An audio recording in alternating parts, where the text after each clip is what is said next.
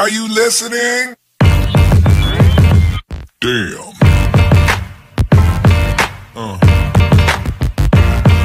Yeah.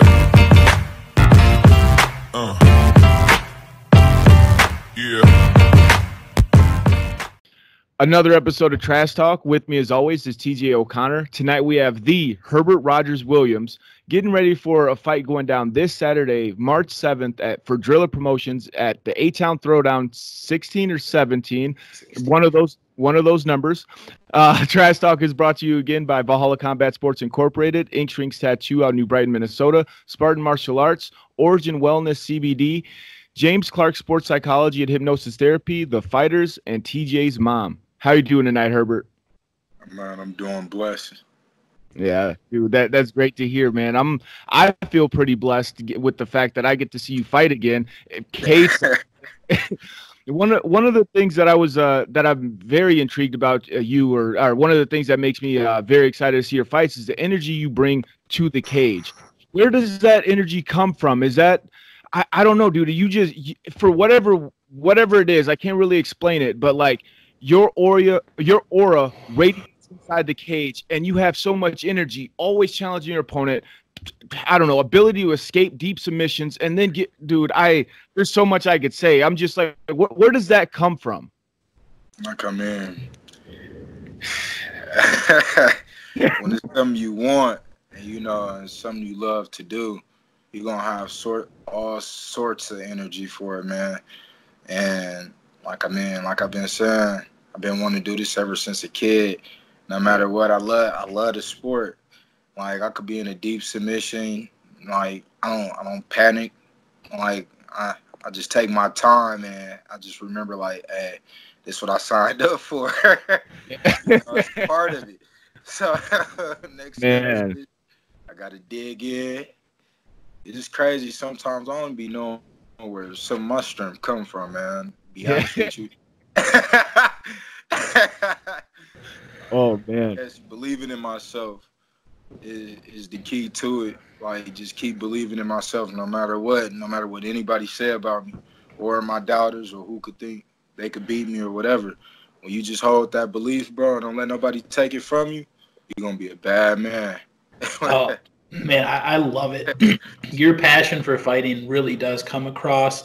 Like Damian said, the energy you bring and just the smile. I mean, one of my favorite fights of 2019 was the war between you and Manatua Lemaire last year. And just the whole time, the smile on your face as you guys are just trading thunderous punches. Just loving every moment of that. The Driller fans, like myself, have to be excited to see you back in the cage.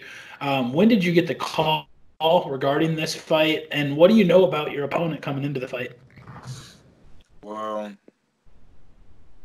my coach, it was like a month ago, I believe. A month ago when I had got the call about it. And I was like, knowing me, I'm not scared to say no to anybody. You want to step up to the plate and fight, let's fight. That's what I love to do. Yeah. But what I know about him, I know he's a striker, but that's really about it from what I've seen. I've seen that he's good with his hands. I like to use my hands as well, so let's see who get hit first. Yeah. Well, if you could take what I got, so be it. We're going to keep it pushing. Oh, yeah. Oh, man. Well, one of the things that I liked about you, too, is that, I mean, you don't shy away from any challenge. You mentioned that already, but you faced high-level grapplers, high-level submission experts, strikers, all well-rounded guys as well. I mean, dude, with only 4 fights to your record, you fought in every type of fighter that there is already. And and that's one of the things that I really admire about you, especially going further in your career. But knowing that your opponent is more of a stand-up fighter, is that one of the things that got you a little bit more excited about this fight and wanting to accept it? Like, I mean, I'm just excited to fight. Yeah. I love it. Keeping it real. Like, it feel like I finally get let back out the cage. I get to get back to do what I love. Yeah. It if he knew if he was a good striker or a good submissioner or whatever, I love this game. This is what I feel like I am created to do. You know, I like putting myself in big challenges. Why? Because I test myself to see if this is what I want and if I could actually do it, you know. So I just hope he bring his A game. Like I always say, I'm not no big talker. You know, I never was, but when I get in there, I just like to fight. Oh man. Oh yeah, and we can totally tell. 1,000%. We can totally tell. I mean, it's amazing every time you step inside the cage. And TJ mentioned it earlier about the fight that you had with Manitoua. You're only facing the toughest guys. One of the things that I've always been kind of impressed with was the guys that can carry their power into the later rounds with them. And it's really hard to do. It's either one of those things that you either have it or you have to train super hard to get it. What has training camp been like? Because I would say, and I hope this doesn't sound insulting, but your third round was probably your best round in that fight. And man, you're so close to getting the finish in that fight too. Where does the power come from? I mean, dude, I guess what has training camp been like for these fights and stuff, knowing that you have the skill behind you, man? I mean, it's there. What has camp been like and stuff like that for you? Like going to Saturday practice, shark base, man, to be an ass kick. Yeah. I feel like nothing compared to a Saturday practice. Like being in the cage, you get a chance to breathe after like 3 minutes, bro. But a 15-round shark bait, bro, ain't no joke when you got to go against the big dudes. Man, you got to, but you tell yourself mentally, it's the mental part. Like I tell myself, even if I'm losing, winning, I'm not finna give because anything can happen. Anything can happen, you know.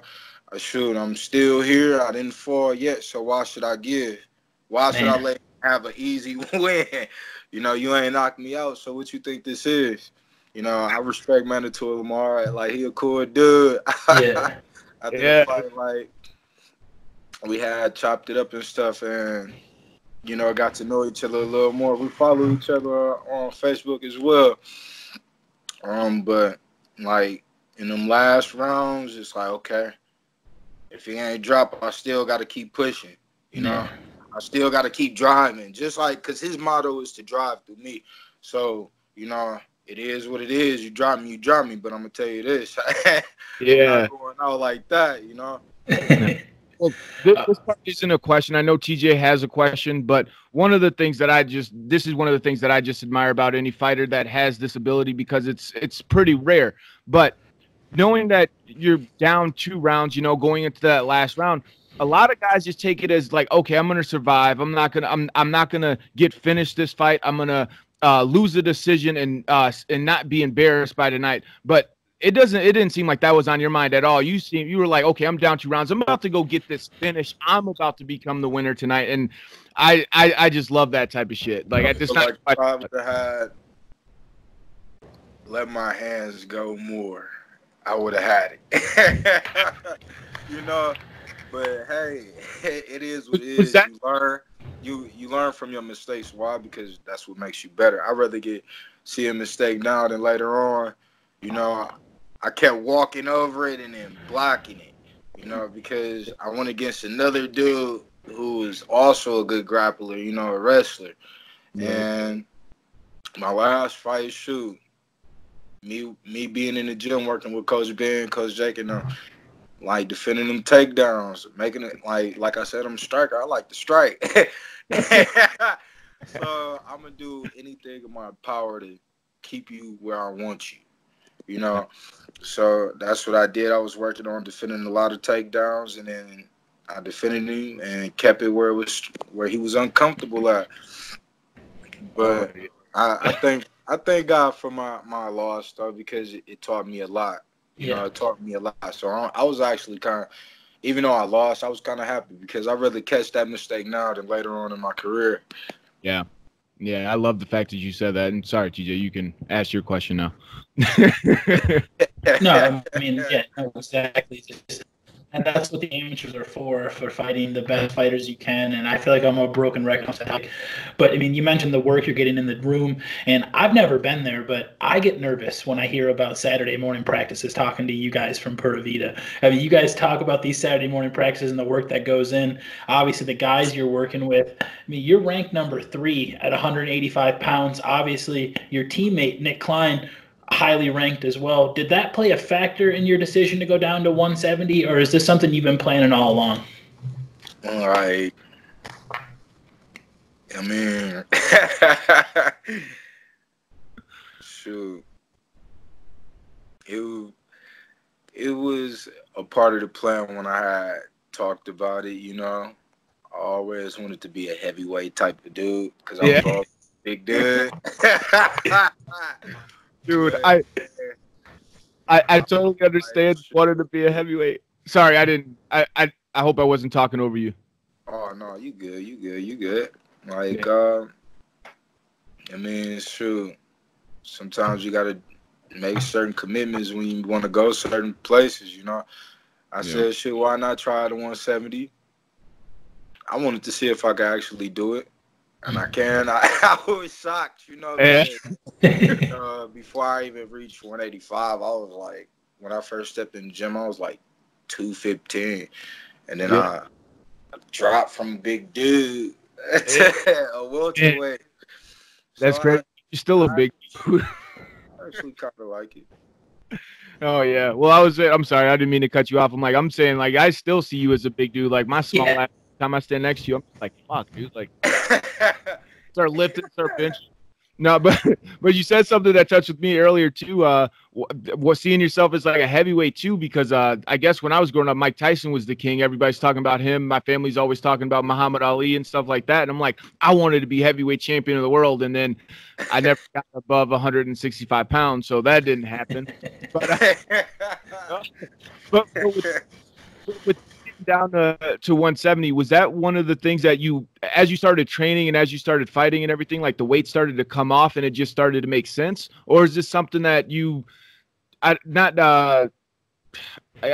guess that's the best way to put it. Is this something that just kind of started happening, you losing weight in the gym as you're getting ready for fights and then realizing, hey, excuse me, sorry. No, you're fine. That's how I went as I was working in the gym. Like, I start cutting weight, you know, even harder, you know, like I said, them Saturday practice, man, not even just a Saturday practice in general. It be a kick ass. I'm not gonna lie to you.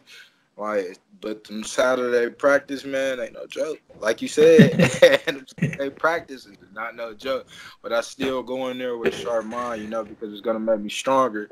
The more I tell myself that I don't give up, you know, it's gonna keep me pushing. Oh, yeah.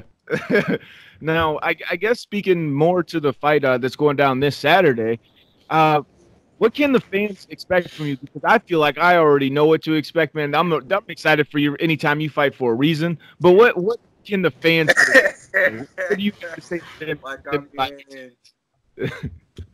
Just know, I'm not finna make no promises, but I will tell you this.